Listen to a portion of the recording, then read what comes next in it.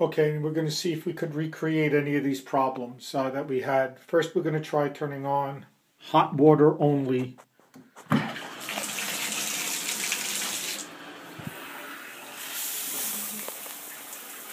Absolutely no problem. Just let it run a couple of minutes, seconds.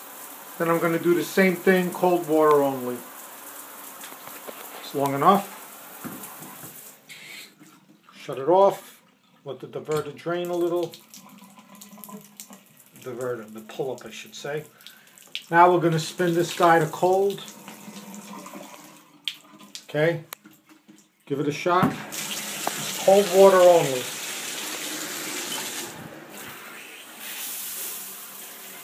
Again, no problem, it looks like. I don't get this, but shut it off.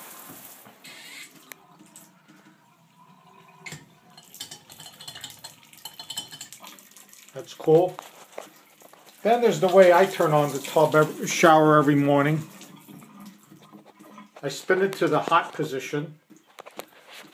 Then I keep this thing lifted, and then I turn on I pull the handle.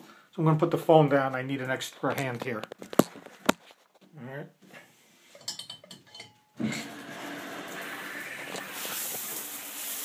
No problem. That's the way I do it. From what I understand, so right now I cannot recreate this problem. So from what I understand, my wife was the last person to take a shower yesterday when she had the problem. I was the first. She was the first one this morning when she had the problem. So there must have been something temporarily that happened that caused that. We'll have to see if it happens again. Thanks.